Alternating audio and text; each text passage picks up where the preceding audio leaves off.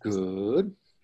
And then I'm giving the talk today on science and the presidential transition.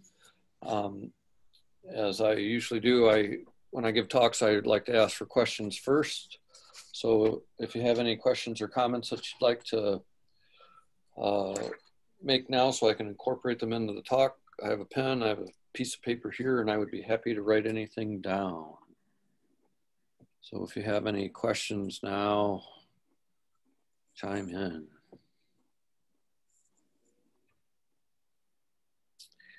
Okay. Yeah, I'm just curious about how deep the patronage appointments go in all the relevant agencies, and how much is civil service. Okay. And how much is, which ones of those are approved by the Senate, which will... Yeah, that'd be another thing too. Yep. Yeah. Other questions, other things of interest?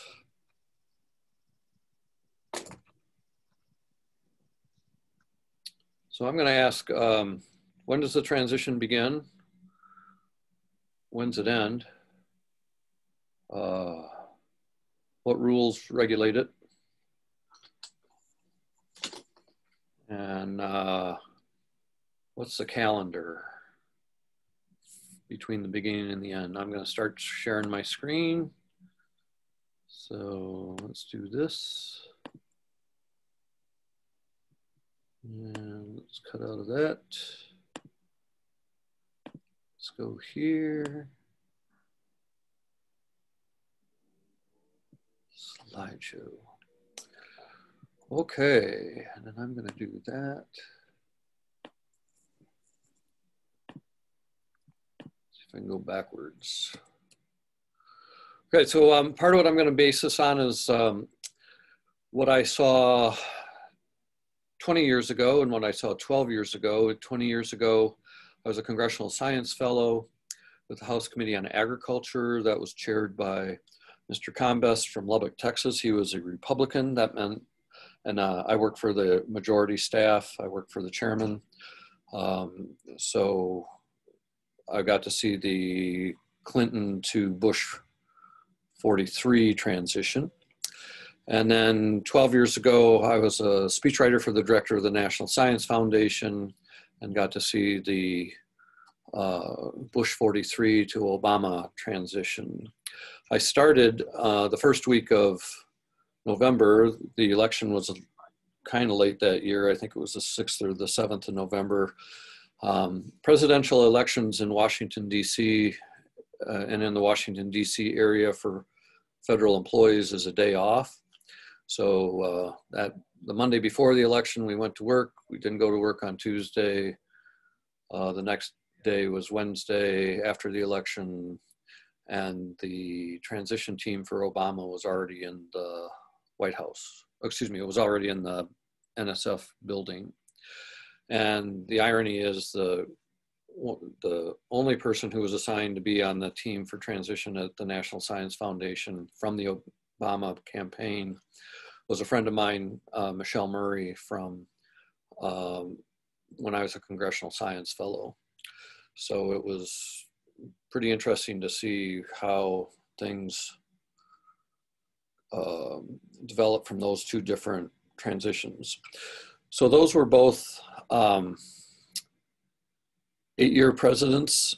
Excuse me. Clinton was president for 8 years, and Bush 43 was president for 8 years. They were both transitions from one party to another. They both had very different approaches. Clinton, Bush, and Obama had very different views on science and the roles of science and policy. Clinton and Obama being pretty favorable towards science. Bush considered not so much. Oh, there we go. So why is there a transition? Why is it so long? When does it begin and end? What constitutional angles guide it? What legal statutes regulate it? And what leading precedents form it? This is pretty interesting to me because got to remember a good chunk of our governmental calendar still harks back to 1787 and the Constitution that went into effect in 1788 with the election of George Washington. The UK system at that time that they were familiar with was a monarch with a privy council. The prime minister didn't necessarily, if there was one, didn't necessarily even sit in the House of Commons. And there's always been this balance between Parliament and the Crown. So we're used to this idea that there's a time distinction between when the monarch accesses the throne and when they're crowned. And that can be up to a year or more. But the monarch is the monarch from the time the previous monarch dies and Parliament claims the new monarch. The powers of the monarch in the UK now are very limited, but we still hark back to that idea that, gee, we're used to an idea of a time between heads of state. And our president is also head of government, which is one of the big problems. So we're also used to, in modern times, seeing the UK prime minister. They have to have an election. I think it's every 5 years. They can call snap elections. Whether the prime minister is defeated in a division of the House or whether the prime minister is elected in an election, they have to go see the monarch and kiss hands, literally is called, and then that's they're now prime minister and head of government with a cabinet in the UK, and there's a very short time between the elections and the new prime minister, and that's very different than what we have here.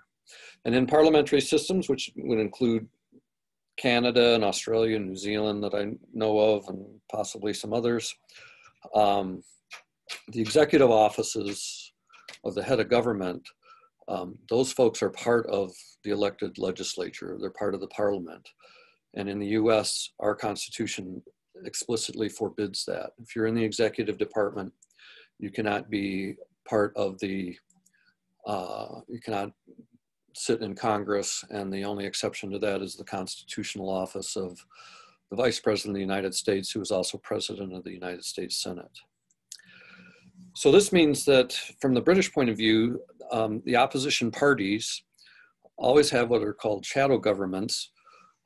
They always have shadow ministers. They have, even though they're out of power, they have their designated person who, if they were to come into power, would be likely the person who would become secretary of this or secretary of that portfolio. So Chancellor of the Exchequer or First Lord of the Admiralty or Home Secretary or whatever the British system is.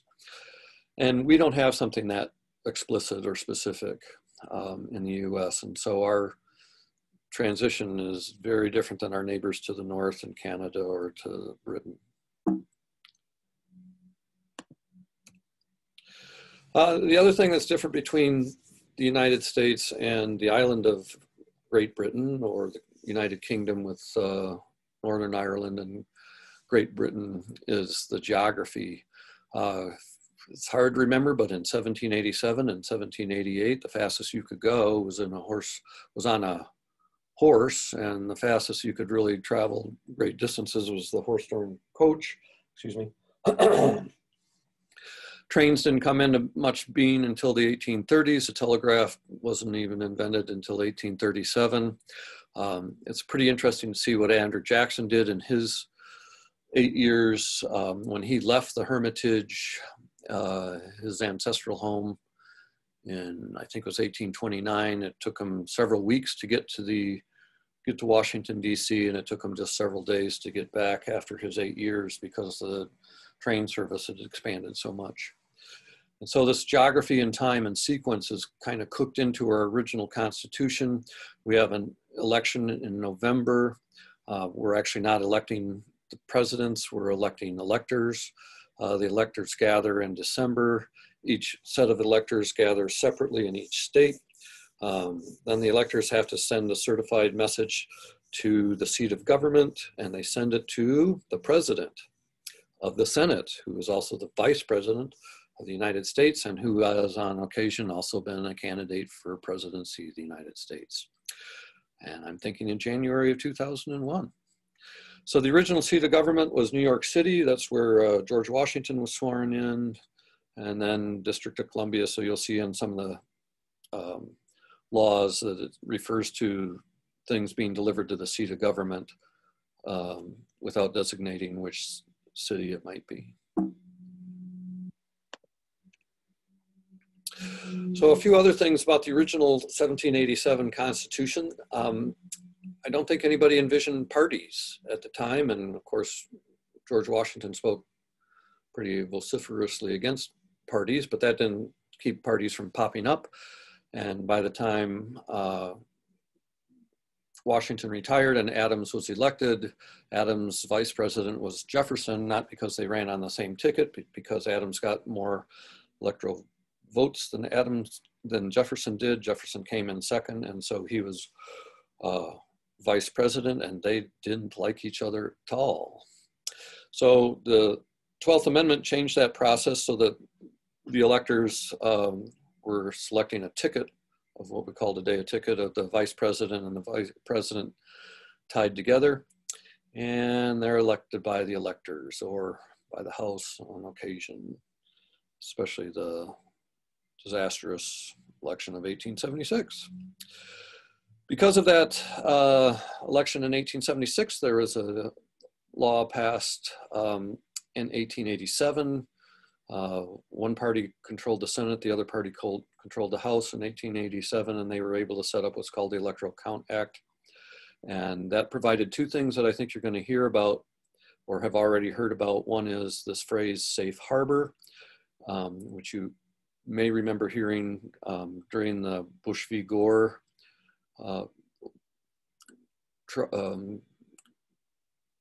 court cases in December of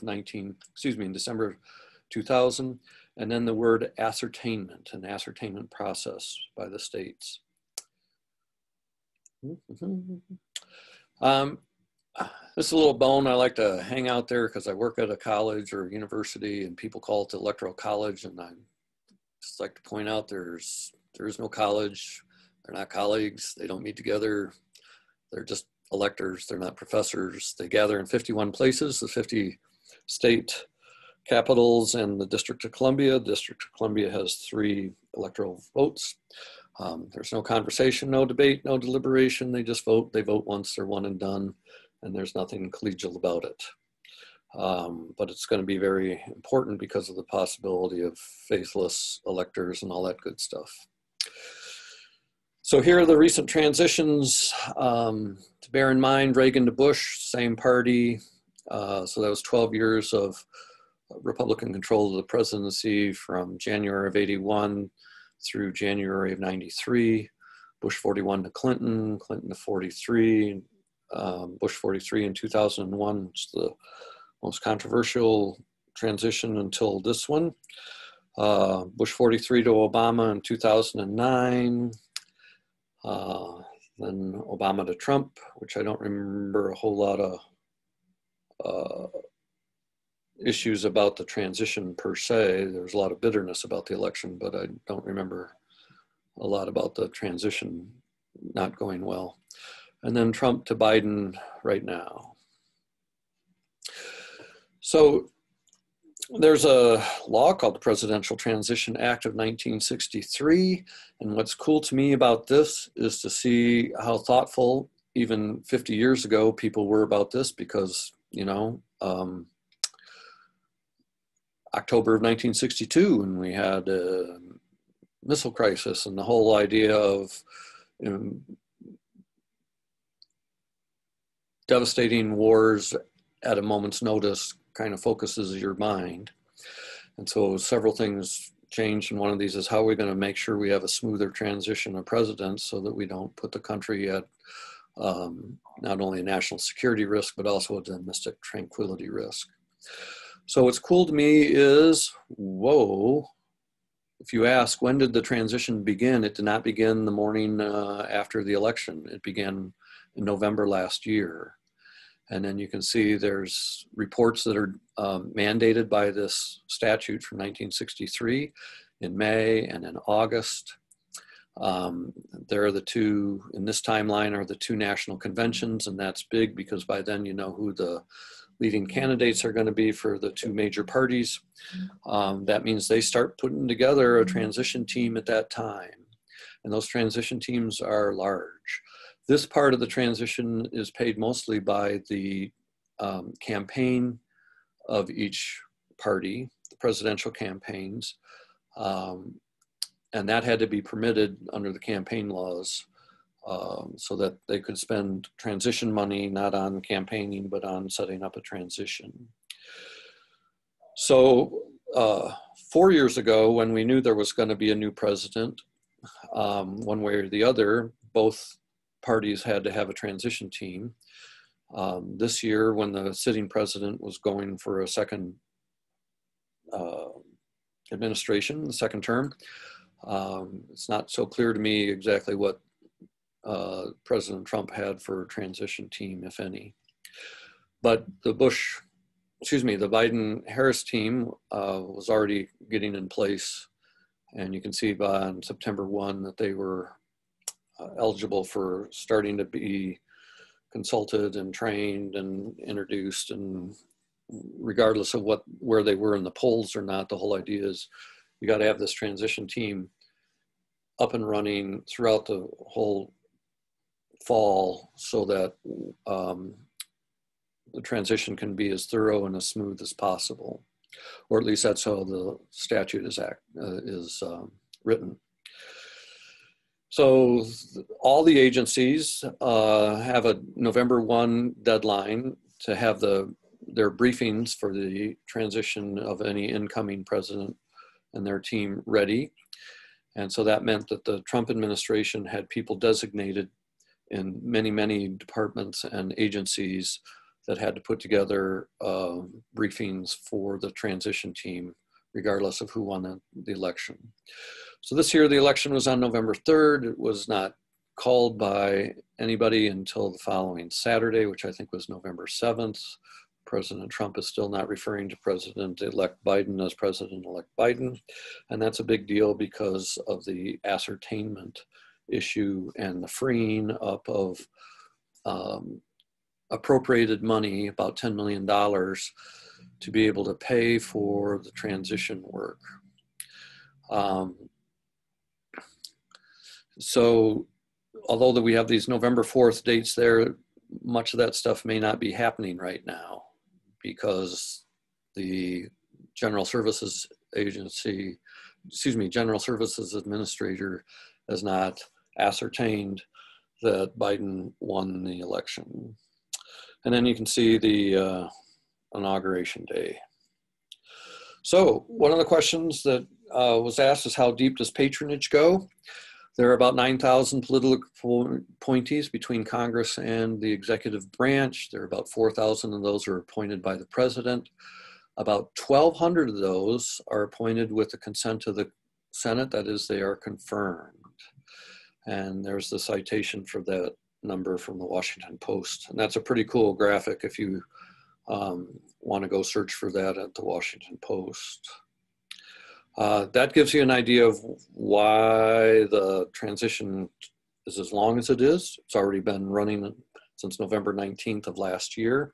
It's going to go another 70 days or so. And that's just to the inauguration, and the transition in many ways continues because of the hearings for those 1,200 people. Well, they don't all get hearings, but they all have to get voted on, and many have to have hearings in the Senate. So this long involved transition again raises the question of the future of lame duck sessions for presidents and Congresses. We kind of had to have that in 1787. Do we still need to have that now? What does that say about our commitment to the respecting the voice of the people when a stale Congress still has power after an election has, and the people have, or at least the people who voted have spoken? Should that transition be shortened again?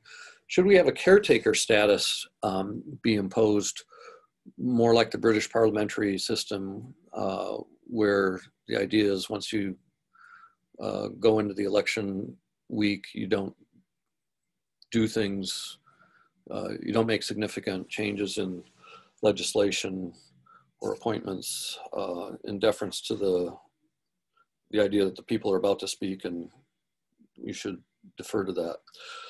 And then, of course, what risks are run in national security and domestic tranquility by having this long period, even between the election and the inauguration. And this is all highlighted even more with the urgency of the COVID pandemic. So this is from yesterday, and you can see Wisconsin is front and center there yesterday and today. We're completing our canvassing of the election. If President Trump wants to challenge that, he's got till 5 o'clock today to apply for a recount. Supposedly it's going to cost him about $7.8 million if he does a statewide recount. My Twitter feed says that the Trump campaign has filed suit contesting the canvassing of Milwaukee County and Dane County, where Dane County is our county. This is surprisingly parallel to what was done in Michigan, which just got resolved late last night, where they focused on objecting to the canvass of votes in Wayne County, and Wayne County is the county that Detroit is in. And then the 20th is the deadline for California for mail-in ballots. Remember, the states get to regulate how the elections are run. And so we're not even sure what the final count is for the popular vote. And so it's hard to say when a landslide has happened, because the votes that come in on the Tuesday of election don't represent the final counts at all. We saw that in 2018. We saw it again this year. I think we're going to continue to see it as long as we have 51 different systems of electing the president and members or delegates to the Congress. So now it starts getting interesting. There's that safe harbor deadline from the Electoral Count Act, which says if states get it in by this time, they can, that's where their electors can be assured to be counted in the Electoral College vote. And that was key in the year 2000, because it was the safe harbor argument, along with equal protection of the laws argument that's carried the day in the Bush v. Gore lawsuit that the Supreme Court ruled 5-4 in favor of the Bush campaign and ended the recount in Florida. And Florida was carried by some 557 votes. And then on December 14th, the electors actually meet in the 51 different places. Then they have this process where they need to send certified messages to the seat of government, which will be Washington, D.C. Congress swears in at noon on January 3rd, and one of the first things they do is on January 6th, count as a joint session of Congress. They will be there as the President of the Senate, Vice President Pence opens the messages from each of the 51 electors, so 50 states in the District of Columbia. And if you remember this date, January 6th from 2001, that was when Vice President Gore, in his role as President of the Senate, had to parry several objections from the people in his own party to go through the count and declare Bush 43 the new president. So how big is the transition? Here there are, I think, 15 cabinet level departments, plus from the science point of view, pretty important ones such as the EPA, NASA, you don't see things like the National Science Foundation, but you do see the Department of Agriculture, which is a big funder of scientific research. Health and Human Services is where the NIH is. That's the largest civilian R&D program. Department of Defense has a huge R&D program, part of which is civilian, others are secret. We don't know so much about that. And then things like the Department of State that aren't big funders of scientific research, but are big players in how the United States government uses or doesn't use science in foreign policy, in treaties, and in participation in organizations such as the World Health Organization, UNESCO, the Food and Agriculture Organization, or the Paris Accords on global warming. So those are all pretty big ones. Let's see what we got here. Oh, so that slide died. So this isn't specific to science, but this is pretty cool, where the General Services Administration maintains this website to help go through this all. You'll see right here, this was last reviewed on January 21 of this year. So this is pretty stale. And there's still nothing there that says President-elect Biden. And that's because the GSA is controlled by folks who report to President Trump, and so far they have not used the term president-elect. They have not ascertained that that Biden is the president-elect. So here we have these members from the folks who are communicators from each agency, what they have to do over the year running up to a presidential election.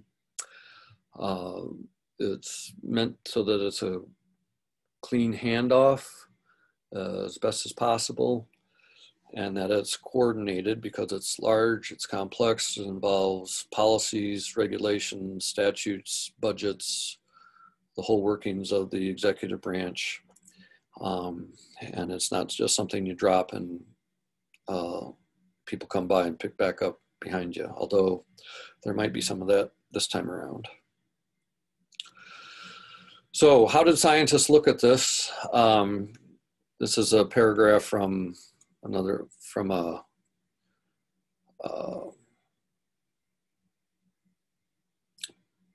news article, I think it was in Science. People were pretty happy from the scientific community that Biden won. I'd like to point out that the vice president-elect,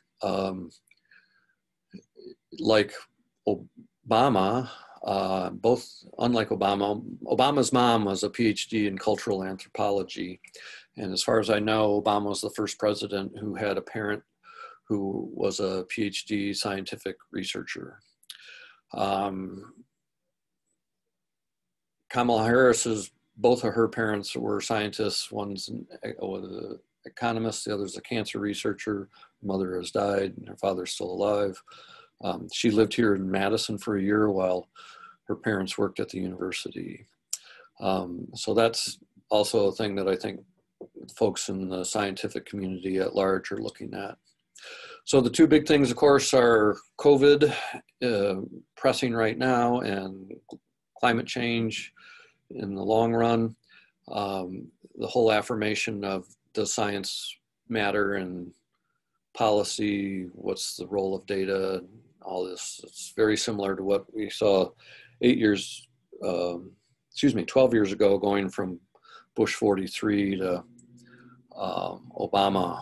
The feelings that a lot of scientists were under, that they were muzzled, ignored, or even worse, twisted.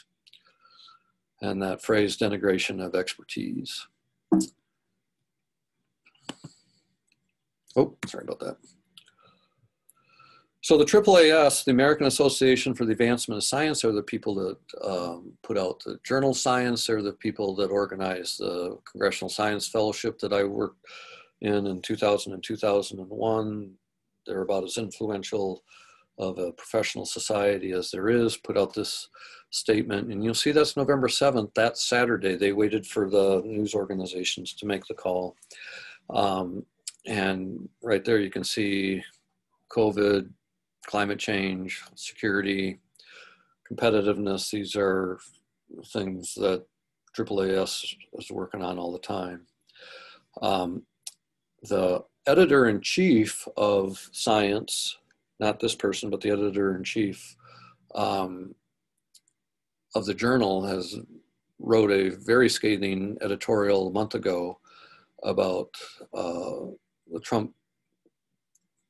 President Trump's views and uses and abuses of science, and it was unique in my experience. So we started back in April. There's a justification for it. This is from the Executive Office of the President, the Director of the Office of Management and Budget. That person is a person who, although they're in the Executive Office of the President, the Director of OMB is subject to confirmation by the Senate. There's not a whole lot of people who work in the White House directly that are, and that person is one of them. You can see that person is even enacting back in April under the Trump administration. So this is how they go through and do these. The Trump administration has to designate transition directors for each of these agencies. And so that means you're investing time and people's talents in putting together a transition team that you don't know will even have to do anything or much, because if your side wins the election, you just pretty much go on as you were.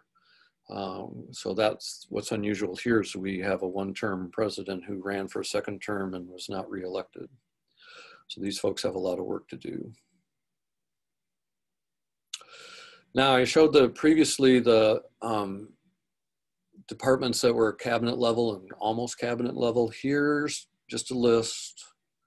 You don't have to read that real carefully, but these are all the other agencies that have to provide points of contact for a transition team coming in over the next, from the time between the start of the transition back in September up through January 20th. Some of these things you're not going to, well, I'll say for me, some of these I've never heard of. Some of them are huge. So the National Science Foundation is in here. The Central, let's see, no, that's not in there. NASA is in here. NOAA is actually part of the Department of Commerce, National Oceanic and Aeronautic Administration, Atmospheric Administration, excuse me. So even places in here, here's the National Science Foundation. That's a $9 billion budget and huge in science. And it's in with other things that don't look quite so big.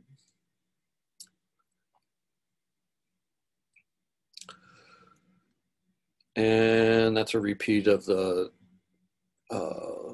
secretary, cabinet level offices plus NASA, a couple other things that are not cabinet level. So that was the Trump side. Here is the Biden side. These are folks that have been designated since back at the time of the beginning, at the time of the conventions in August. This one surprised me: Broadcasting, National Endowment for the Arts, the National Endowment for Humanities, the National Science Foundation, and the Smithsonian Institution. So these are on the order of several $100 million. This is $9 billion and huge for those of us in science. And the Smithsonian is a big deal, but it's not a funder of research on a large level. And these are the folks that are lead on this. Kai Kozumi was at AAAS, but he was at, he goes back and forth between AAAS and a Democratic administration. So I met him when I was at Congressional Science Fellow, and then I met him again, and he was at AAAS, and then he went to the Office of Science and Technology Policy under the Obama administration. Then he went back to AAAS during Trump, and he will likely not only be on these transition teams, but will likely have a significant role in the Office of Science and Technology Policy. Then there's folks like the environmental quality. What I'm looking here now is I want you to see the range of folks, where they come from. Many of these folks have been in previous administrations, and they'll go, if they're out of power, then they'll go to a university or to a think tank, and then they can be brought back into administration if the party in power changes, as is the case now. Catherine Sullivan is another example. I think she was at NSF as an honorary person when I was there.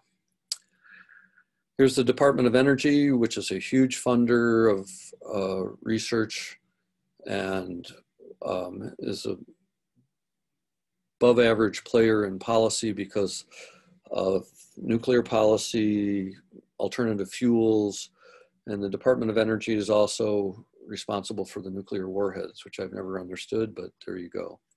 And you can see this energy team will also do 2 other agencies that are not under the Department of Energy. And then HHS. So this is huge because of the COVID situation. The FDA is part of HHS. The FDA reviews vaccines and other drugs. The CDC, the Centers for Disease Control, up until 2 months ago was the leading center for diseases in the world and able to collect data and share data publicly, and that was all stripped from them and taken to a higher level, and loss of credibility for CDC has been significant, and how that will be restored will be an interesting story to see. So the folks that are coming in here are looking at one of the wider ranging agencies, and that includes 3 really big ones from science: NIH with the research that they do in-house, plus the, I think it's about $30 billion a year that they distribute to research universities and other research institutions, plus the CDC, plus the FDA. So this is one that a lot of us in the life sciences are going to be watching. The Department of Interior is a big deal because of the Trump administration's regulatory approach to federal lands. They're currently trying to speed up the leasing of drilling rights in the Arctic National Wildlife Reserve, speeding up the building of roads and logging in Songus National Forest in Southeast Alaska, and other things. So part of this is the timing. If you're an outgoing administration, you want to speed things up and make it harder for the incoming administration to change whatever you do. If you're the incoming administration, you're trying to figure out what you can do to slow things down that you don't want to have happen, and figure out what your legal status is going to be if you need to go to court. OSTP is a big deal because they work in the White House. They're part of the, if you work for OSTP, you work at the, what's called the West Wing, which is not just the West Wing, but it's also the Eisenhower Executive Office Building. But you have to go through the little gates to get there. And this is a very big deal to see who's going to be director of policy, who's going to be the overall science advisor to the president, and who the folks are that fill in the various other jobs there. Some of you know Professor Jo Handelsman here at Madison, and she's the director of the Wisconsin Institutes for Discovery, and I think she was, I'll say, number 2 or number 3 there for one particular area under the Obama administration. So very high ranking in policy areas. You can see that Kai Kozumi is again here. This is the place that he has already worked in, will possibly resume there. It's very interested in this. This is the Association of Science and Technology Centers. That's the group of, that's the association of people that have hands-on science centers. So I was surprised to see that someone from there was the lead in that.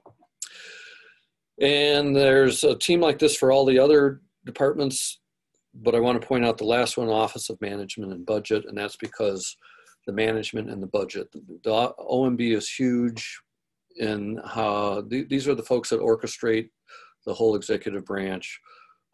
You have to get their okay in order to give certain levels of speeches. If you're going to go as an executive branch person to give testimony on Capitol Hill to either the House or the Senate, your testimony has to be vetted through OMB. They want you to practice what you're going to say and make sure that you're saying everything right. So there's that angle, but there's also the budget angle. And again, the director of OMB is one of the few folks who works in the executive office of the president, who has to be confirmed by the Senate. So what are we looking at here for transition? As I mentioned before, on January 13th, the 117th Congress will gavel in. What's weird this year is that we have 2 elections in Georgia for US Senator. And right now it's 50 to 48. The Republicans have 50 senators. The Democrats have 48 to caucus with them. And if depending on how this goes, if the Republicans win both or one of these, they will maintain control of the Senate. If the Democrats win both, it'll be tied 50-50. And the Vice President of the United States, the President of the Senate, will cast the deciding votes. And between and up until January 20th, that will be Mike Pence. And so the Republicans will maintain control of the Senate at least that long. And if the Democrats win both, then the Senate will be under the control of the Democrats. Then January 6th, it'll be fun to watch this. It's 20 years after watching Al Gore do it. We'll see what Mike Pence does. The inauguration will be on January 20th. I think it'll be an inauguration like none we have ever seen before. There have been presidents that didn't show up for other people's inaugurations. That would be John Adams and John Adams Jr., John Quincy Adams, I should say. But one doesn't know. And then start the hearings on nominees for executive appointees. And then we'll have the State of the Union address, which includes usually the budget. And so what's unusual about this calendar is the new president comes in and almost immediately gives a State of the Union address. And that State of the Union address is primarily a budgetary address. Here's the policies and here's how I'm going to fund them and how I'm going to fund them differently than what the previous appropriations have been. And so when you have changes of parties, the State of the Union is especially worth watching. So I already touched on most of this, but keep in mind, if the Republicans control the Senate beyond January 20th, That means they will have power to confirm or not to confirm 1,200 appointees in the executive branch, as well as confirming all judicial appointments. And if we've learned anything from the split government here in Wisconsin, it is completely plausible that a Democratic, in our case, governor or Democratic president may face confirmation in the legislature, state Senate or US Senate, controlled by the Republicans, and the Republicans may balk at confirming some, many, or all appointees. There's nothing that says they have to approve them. So we're now looking at key things in science from the point of view of COVID and climate change, also the climate toward science in the sense of we're going to have a big shift in the executive branch as to how they look at science and scientists, and the idea of what is the nature of knowledge, what's the nature of evidence, what happens when the evidence opposes what we think we want to do. And the word that I don't have there that I should have had there, oh, I do have, is ideology. And then something that the president can do very quickly as far as science is change the membership of the United States in international organizations and protocols. So specifically things like the World Health Organization, the Paris Accords, those kinds of things that don't require congressional approval. President can change executive policy right off the bat. So there's a lot of things that could happen late in the afternoon of January 20th. They can, takes a little longer, but you can amend or reverse executive orders pretty fast. If you remember President Trump coming in, that was one of the first things that he did upon taking office, is sign a lot of executive orders, many of them putting a halt on or reversing executive orders from the Obama administration.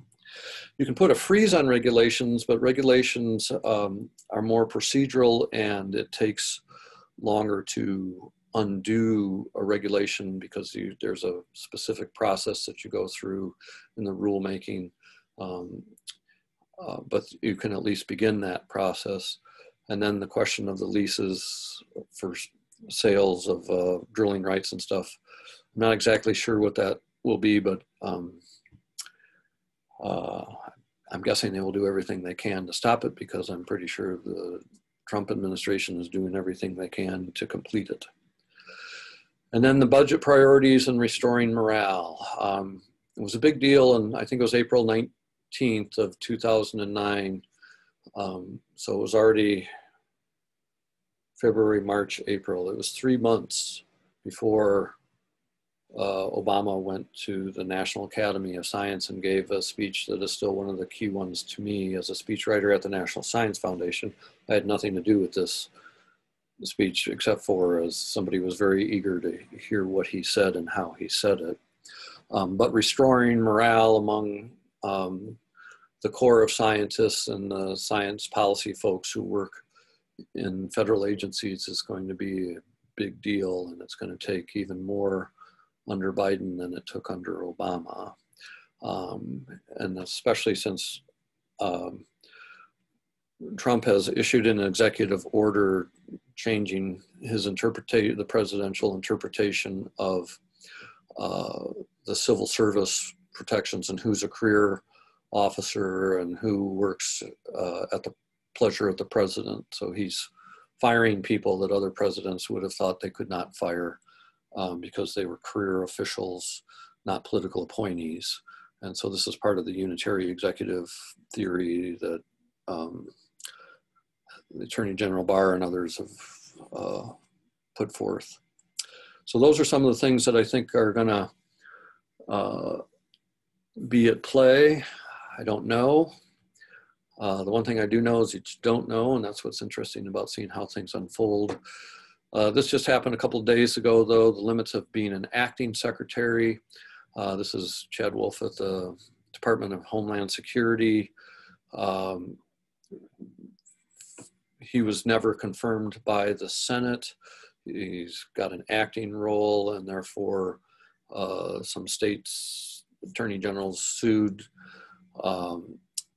asking for relief on DACA, that the changes that the acting secretary, Chad Wolf, made, and that this order was invalid or because of the, he had not yet been confirmed by the Senate.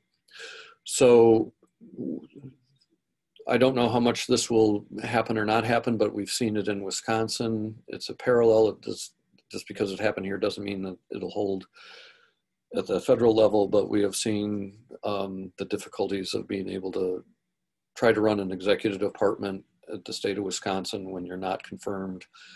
And then if the Senate rejects your nomination, then you're out of the job right there and you have to start over. The governor has to start over by appointing somebody else who then is serves basically at the displeasure of the Senate. So I don't know enough about this. This is what I'm going to be interested in seeing if the Republicans do hold the Senate, and if under Senate Leader McConnell, they continue to play the level of politics that have been played. I can clearly imagine that no appointees might be approved, and that will leave President Biden, not only in science, but in all other areas, trying to find executive order levels to have the government run and to press his policies. One of the things I saw as a Congressional Science Fellow working in the House Committee on Agriculture was how often statutes defer to the Secretary of a department. In our case, it would be Secretary of Agriculture. And so secretaries often have great statutory powers. Well, I shouldn't say, they have great deference provided by statutes. Congress has said, we want the secretary to take care of these kinds of decisions. And if that's the case and you don't have a Senate confirmed secretary, there's going to be a lot of interesting quandaries pop up. Maybe there's some way around that, but that's what concerns me when it comes to science and policy and regulations and that bear on human health and safety and environmental protection. So that's what I'd like to offer, and I'd be happy to take any other questions. And I will stop sharing and ask if you have any questions now. Look, many of you are still awake. That's so good. Hey, Tom, can you hear me? Yes. When, the year ahead of the primary or whatever, do third parties figure in at all in any of the transition stuff? Do third parties figure all in any of those? I think they're in, one, I've never heard that. Two, it's expensive to have transition teams, especially really extensive. The only thing that you can do is use campaign funds to fund a transition team from the time of your, in the case of the Republicans and the Democrats, of the time of their conventions. So if you're a Libertarian Party or a Green Party in the United States, where we really don't have much of a third party, a multi-party system, it's a two-party system, not by statute, but by tradition. I don't know what options that they would have. They'd have to pay for whatever they want. They could probably say, I want access. I would like to see the briefing binders and that type of thing. And for all I know, that does happen. But I haven't heard of that, and I don't know. I don't know why. Very few statutes that I'm aware of, I couldn't even name any, but I'm guessing there's some, specifically say, call out the Democrat and Republican parties only. The Constitution has nothing in parties. So that's I'm guessing that's where it is, and that's probably why it's permitted to use campaign funds right up until the election, and then you get some federal access to funds at $10 million, and that's what's being blocked by the General Services Administrator by not ascertaining that Biden is president-elect. But that only goes to one party. Okay. And if anybody knows it different than that, let me know. That this is just all my understanding. Yes, go ahead and speak. Tom, Oh, the Congress has been traditionally protective and supportive of NIH, but do you see that changing regardless of who comes in? Or which way the Congress goes?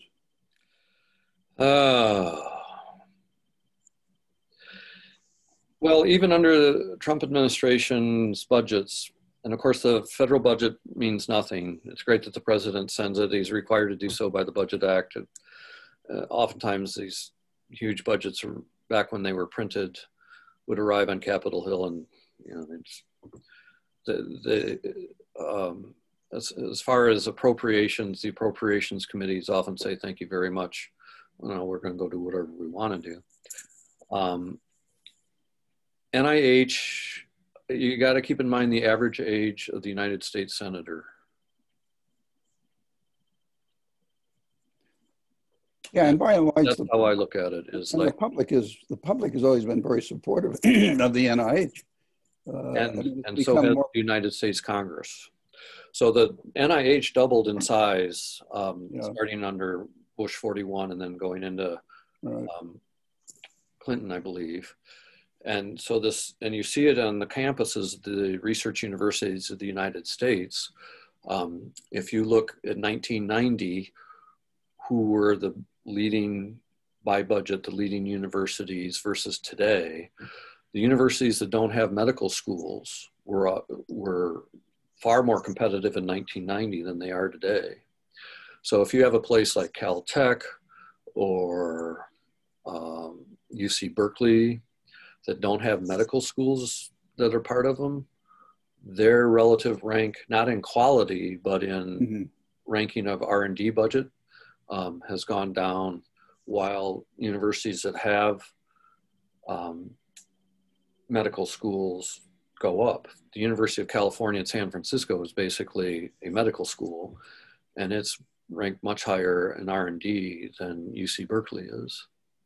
And that's a function of how favorably people have funded, how favorably Congress and the president have funded NIH.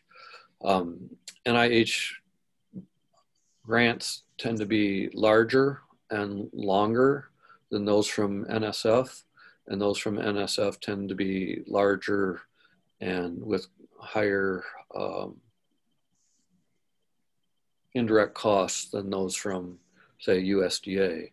So people like myself, who I don't do research in agriculture anymore, but colleagues of mine who do, they're in this quandary. Do I spend my time trying to get grants from USDA, or do I go to NSF, or can I even go to NIH? And so a place like UW-Madison is interesting to watch, because when you look at a place like the the School of Veterinary Medicine and see how much of their funding comes from the USDA compared to how much of their research funding comes from NIH, and the COVID thing starting in bats and spreading to mink and all this other stuff is only going to help universities like UW-Madison, University of Minnesota, Texas A&M, UC Davis, places that have medical schools and veterinary schools because of that NIH funding. And what I say to people is United States senators tend to be old, and they tend to have grandchildren.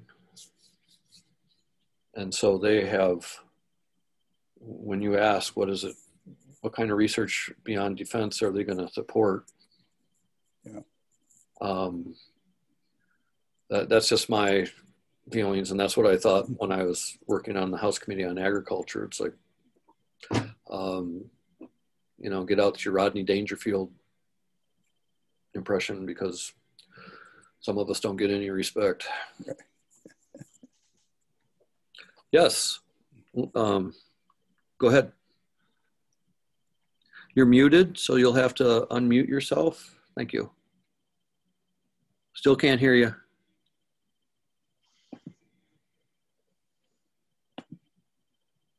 I think you're trying. If There you move, go. Oh, okay. Are you talking now, or is somebody else talking? I was talking. I was going to tell her if she hovers her. I got it.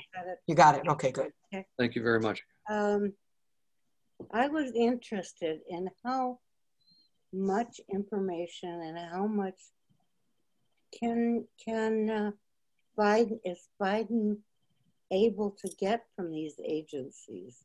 Or Well, is there really across the board directive from Trump that nobody can do anything? And this is what's new in my lifetime, and I think new probably since John Quincy Adams and Jackson. I don't know of any transition that's been so impeded by the sitting president. And Biden, of course, is saying, it's all right, we'll do okay, we'll do okay. I think if you were to ask Biden or anybody else, is this the way you would like it to be? Could it be better? Having a cooperative transition is a big deal. And you can get by without it, but it's kind of like driving your car around with the parking brake on. You can do it, but, you know, it's slow and it smells. Trump put out a directive or something to all of these people not to cooperate with Biden? Or I have read things along that line. I haven't seen a copy of the directive, but I've seen news stories saying that is clear, that from these news stories that he's making it clear not to cooperate with anybody, because Biden is not the president-elect and you don't have to. So as long as that's the stand, that's why that going back to that ascertainment is a big deal for the General Services Administrator. so if he is given the president-elect, will that automatically allow him access to all these things? By statute, it should allow him access, allow the Biden team access to about $10 million of appropriated money to help speed that. But Biden could, excuse me, the current President Trump could still threaten to fire people, especially under his unitary executive approach. He can always fire any political appointee, and he might be able to fire, under his theory of law, people that are career employees, and that would be a very chilling thing. And everybody on this screen has lived through Deep Throat and 1973 and Watergate.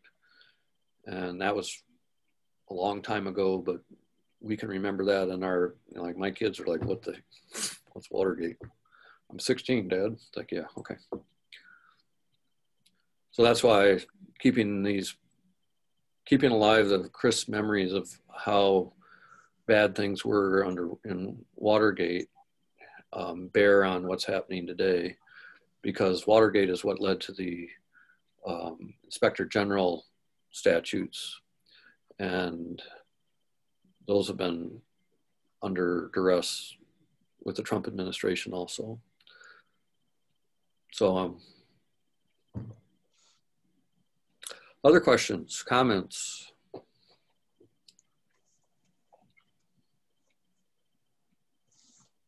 So one of the things you haven't seen yet, you did in the news, you have seen that one of the first things that Biden announced were the 13 members of his COVID advisory committee.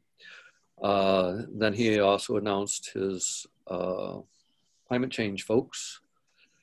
I've not yet seen anything, and I was looking this morning for any hints as to who's in the running to run OSTP, Office of Science and Technology Policy.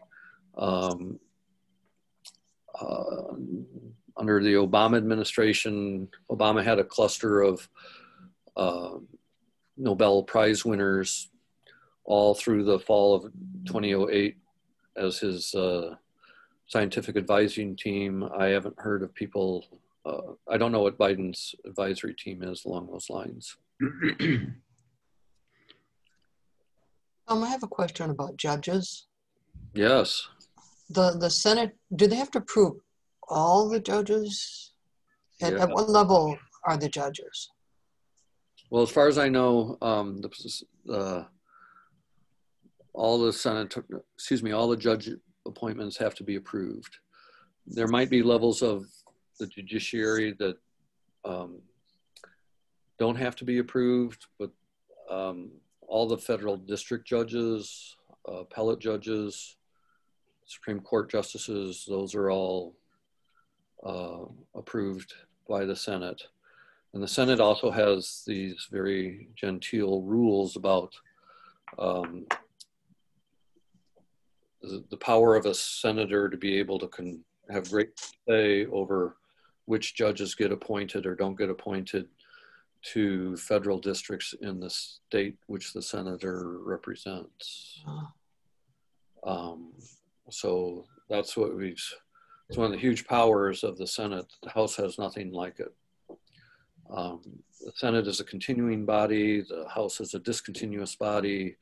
The Senate is much more like I alluded to, in my opinion, I think it would be helpful if Americans looked at the Senate more as like a part of the executive branch, because when you can't name and appoint officers in the executive branch without the approval of the Senate, that's a very big deal. You can't say who the people will be, but you can block people from being them. Mm-hmm. And so that's, the Senate is a very different animal than the House. And I assume that if the Republicans win the majority in the Senate, that they'll block most of the judge appointees that Biden would recommend? Based on what they did when Obama was right. nominating people, yes. They certainly have the power to do so. And under Senator McConnell, he's shown his great willingness to do so. So this is the thing that's going to be new on January 20th, is if the Senate is in control of the Republicans, what will be the approach for many of these appointees by at that time, President Biden, that require Senate confirmation. And like I said, the Senate in Wisconsin, controlled by Republicans, has clearly shown that they are willing to let nominees from the governor not be approved, and then when they do something, when those nominees do something as acting secretary of this agency or that agency, when they do something that the Republicans didn't like, they will reject the nomination and effectively fire them. Mm-hmm. So I don't know if that game plan is something that can happen at the federal government. I don't know why it can't. There's one of the things I learned 20 years ago was astonishing number of congressional staffers who walk around with one of those little paper copies of the Constitution in their back pocket. Just every now and then they have to remind themselves, wow, there is that power right there. And the words do matter. And it's a profound power that the Senate has. Yes. Well, any appropriations or have to start in the House. Appropriations don't. Well, taxes do. Taxes, but Yeah, any other financial things have to start in the House. And is there any interplay of tit for tat or something like that, that the House can hold up some appropriation bills if the Senate doesn't or does something else? Yeah. That's a possibility, but I've never heard about it. So I'm guessing that this is where and you've seen many times over the last 20 years, the governmental shutdown, and that is often over a continuing appropriation. Mm-hmm. And so the thing to keep in mind is the federal government fiscal year starts on October 1. So it's a long time from January 20th to October 1. And so that's a long time where you can wait and say, well, we don't really need, we don't have much leverage until you get to the point where the government needs another appropriations bill to pass the House and the Senate and be signed by the president. So that's about 9 months, 8.5 months. Appropriations, the only fiscal bills that have to start in the House? No, appropriations do not have to start in the House. Tax revenue raising bills do. I can't think right now what the specific words are in the Constitution, but yes, you're right. That's one of the few unique powers, one of the few powers unique to the House, deprived of the Senate.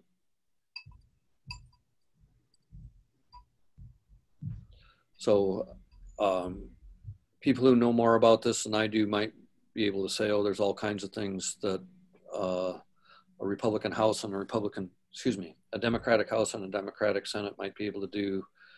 But I think I wouldn't underestimate the power of the cards being held by a Republican Senate. By McConnell. Senior senator from Kentucky. Mm-hmm.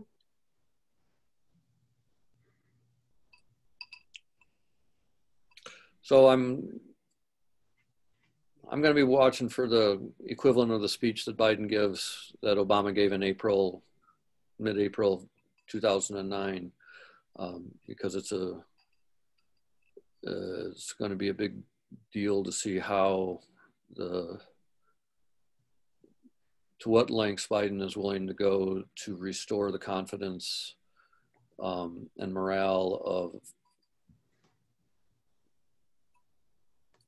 career scientists who spend their lives in public service at the federal level, and many of whom have been besieged, threatened with being fired, or outright fired in a way that would have been astonishing in any of the previous 44 administrations.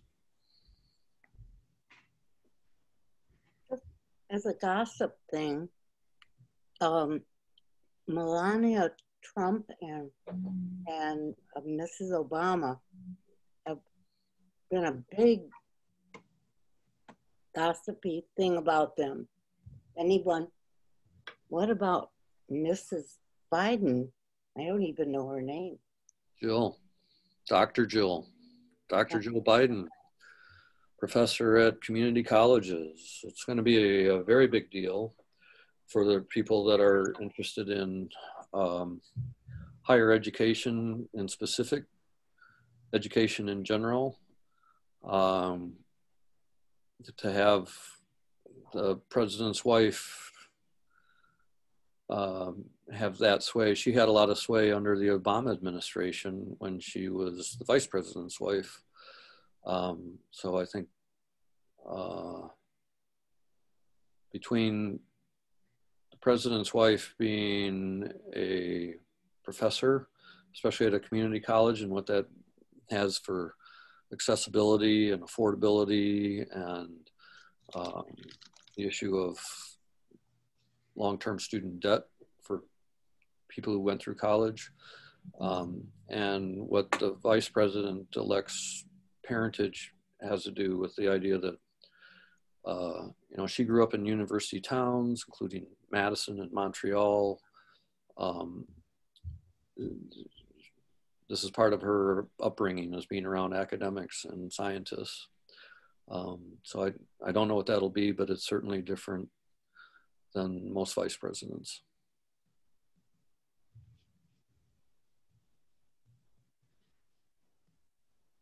Yay, I've moved you to complete silence.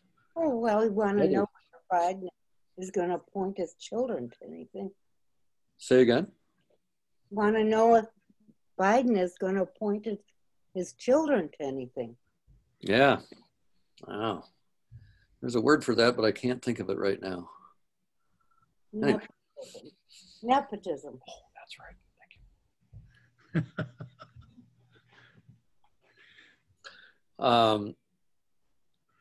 So today at 5 o'clock, we get to find out whether there's going to be a request for a complete recount here in Wisconsin. When it costs over $7 million, I think the guess is they're not going to ask. They've requested a recount in 2 counties and paid the $3 million already. Dane and Milwaukee.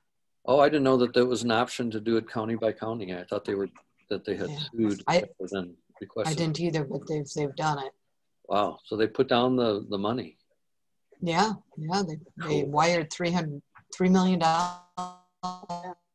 Frankly, it's up to those guys. To election commission. It's a pittance. Well, it continues to unfold. I have vague memories now of exactly what happened in November and December of 2000, but I lived only 4 blocks from the U.S. Supreme Court, and I was, you know, going back and forth from the House side to the Senate side because I lived over by the Union Station, and there were protests out there day by day, and then the night that they released the 5-4 opinion it's a very bizarre thing, not knowing what's going to happen. And now we have historical inevitability. It's like, well, yes, of course that's what happened, but at the time you don't know what's going to happen. And we're sitting here not knowing for sure what's going to happen between now and the next 2 or 3 months. Well, and then to throw in a pandemic that's killing 1,000 people a day. Is that what we're at? 1,000 people a day? Trump is the only president that's refused to put up the portrait of his predecessor. So Obama's portrait, official portrait, has been done, but Trump has not allowed it to be hung. Well, Trump does have Andrew Jackson's up, and that's always been instructive to me that he's fond of the bull in the china cabinet that Andrew Jackson was. And Andrew Jackson was very pointedly that populist person long ago, but he defeated John Quincy Adams, unseated him because John Quincy Adams was going for a second administration, and arguably John Quincy Adams was the most highly educated, most well-prepared president we'd ever had, with the possible exception of Jefferson. And so the country has seen this rodeo before, but I don't remember it. It's not available on VCR.